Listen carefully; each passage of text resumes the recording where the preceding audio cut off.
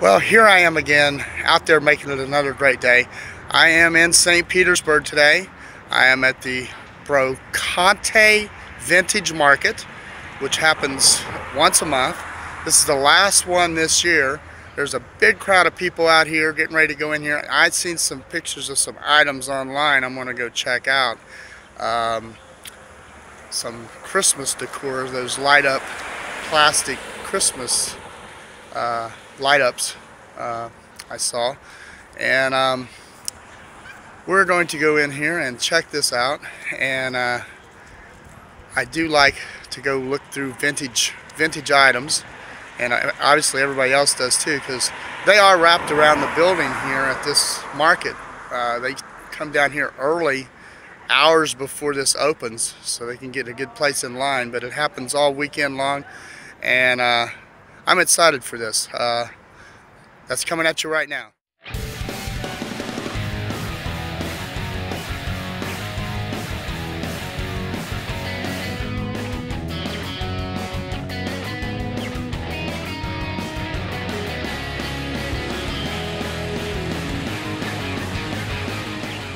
This here is the sign for the Brocante Vintage Market. It's open the first Saturday and Sunday of every month. This is the last one of 2017, and we're going to go inside and check this out.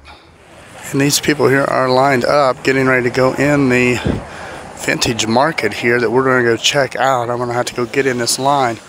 I may eventually get to the end of this line here, and it's only going to be a few more minutes, and they're going to open the doors. I am almost up here to the entrance, and people are screaming. They're excited. They're finally getting in here. It's a big crowd. Well, I am finally in the door, and here are these pair of vintage light-up Noel candlesticks that I saw. It looks like it's $24. I don't know, too bad. I don't know if anybody wants that. Here is an interesting train as well. That's pretty cool. And as soon as you come in, they have a Christmas tree all decked out with license tags. That's pretty interesting. That'll stop traffic for sure. Looks like they got some Golden Girls chairs here as well. This looks like something you might see in the Golden Girls house. There's a lot of people in here in this here shop. They're really browsing and getting into some of this vintage stuff. There's some interesting items in here. There's a lot. They've even got some snowballs set up here. It looks like snowballs here for sale. It's those styrofoam balls. Pretty cool the way they got that arranged. This is a huge market, and there is a ton of people in here, and I'm absolutely amazed. You can't hardly look at anything. Here's some more of those light ups that you can't find anymore. These are, looks like they're $15, and let's get somebody's name on it already. You can't find those anymore. Those are pretty cool. Here's a bunch of miniature plastic light-up candles. There's a whole bunch of those for $5 a piece. That's not too bad. Those are pretty old, pretty vintage. You can't find those anymore. You can find it fast in the yellow page, as it says, and it's also, there's a big deer up here on the side of the wall. And there's a light up Santa Claus, and the Santa Claus unfortunately has been sold, so no win on that one. Here is a monkey cookie jar. That looks pretty interesting. They have a lot of old signage and stuff up here on the walls. There's a lot of people in here, like I said. I can't hardly look. There's so many people, and I see an old vintage cash register over here. That is a classic one there for sure. Look at the old buttons on that. They also have a lot of outdoor furniture and stuff in here as well. Up here is another one of those vintage Santa Clauses, and he's faded quite a bit, but that was probably made in the 50s at least. That's some pretty old vintage plastic light ups. And looks like right here they have an old vintage scale that they used to weigh meat and stuff at the butcher, I guess. And that is a vintage scale right there. I seen another one over on the other side. I couldn't see it, but this one I can see. Here's an old plaster of Paris Santa face, and he's pretty vintage. You could put that on your door, I guess. That's a vintage Santa right there. Looks like they have the kitchen chairs from that 70s show here as well. Those look pretty good and in pretty good condition as well.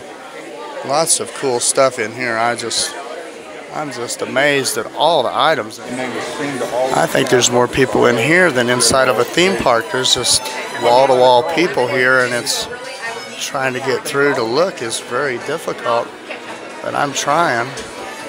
Here's some interesting heads here. I'm not sure if that was from a doctor's office or something. That's pretty interesting.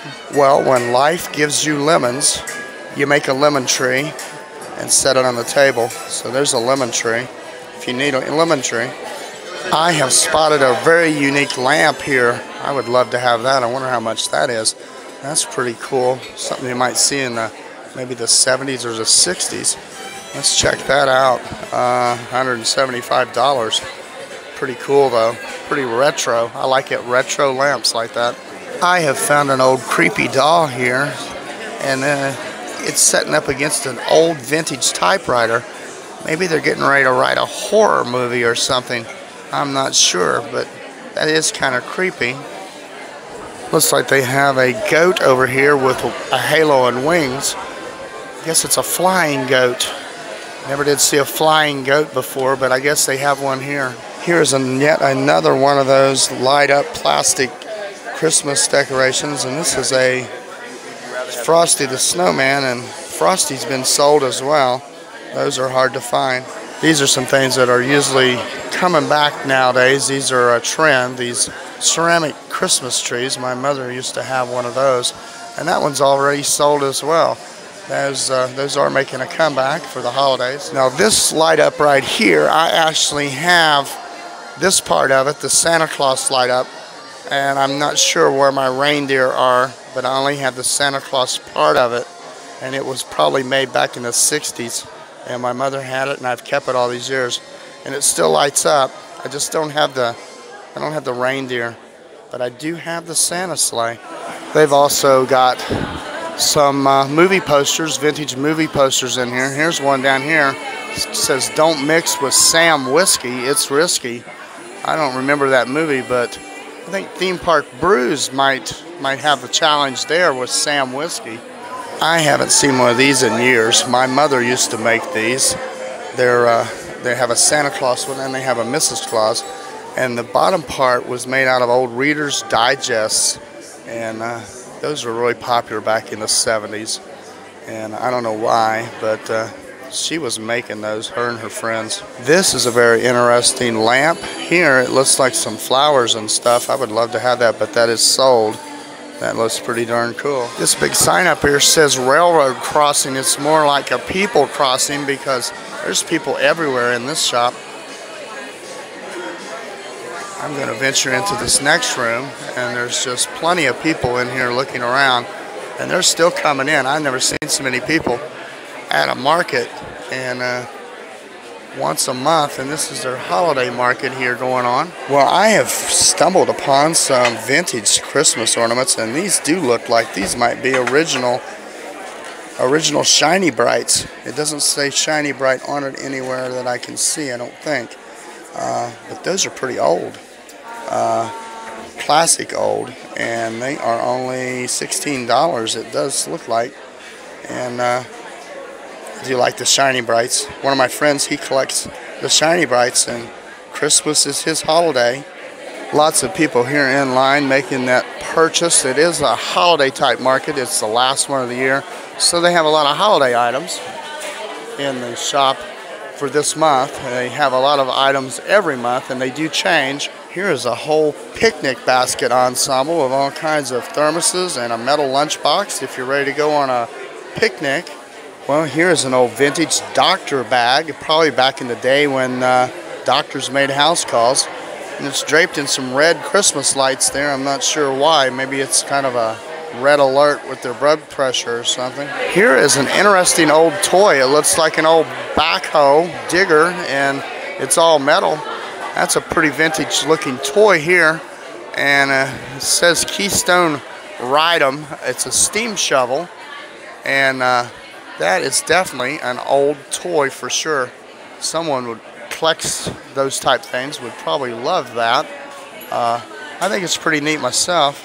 Here is an old vintage bed warmer, and the first thing I thought of when I seen this bed warmer was the Bewitched episode where she turns Darren into a bed warmer. That was interesting.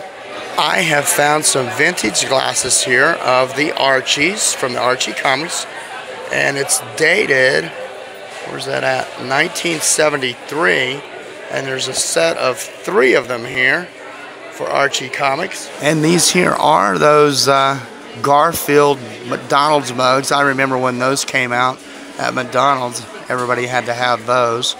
Those right there are some very interesting lamps indeed. And I do like these little glasses here. Those are, I like the design on that.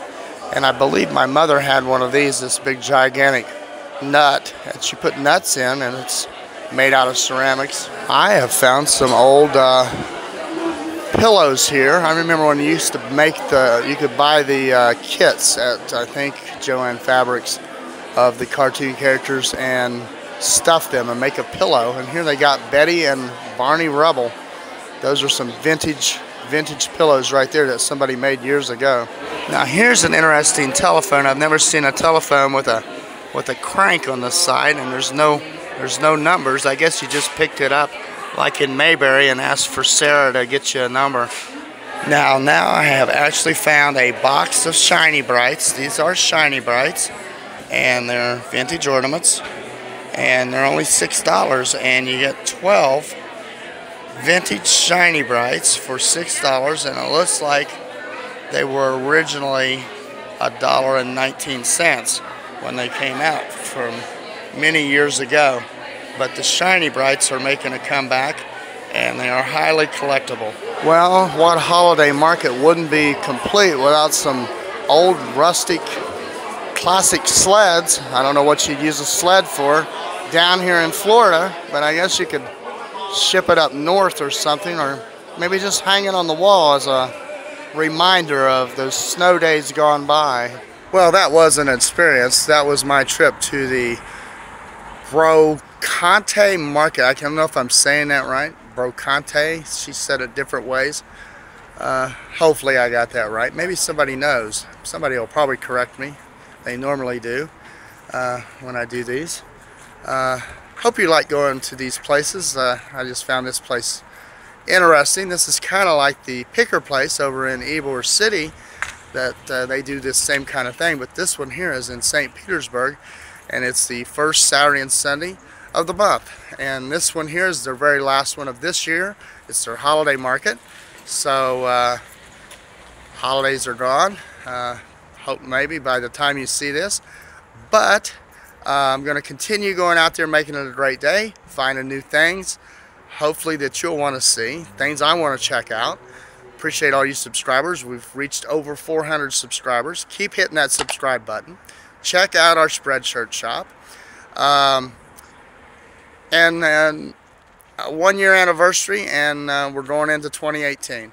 So remember, go out there, make it a great day, because you deserve it.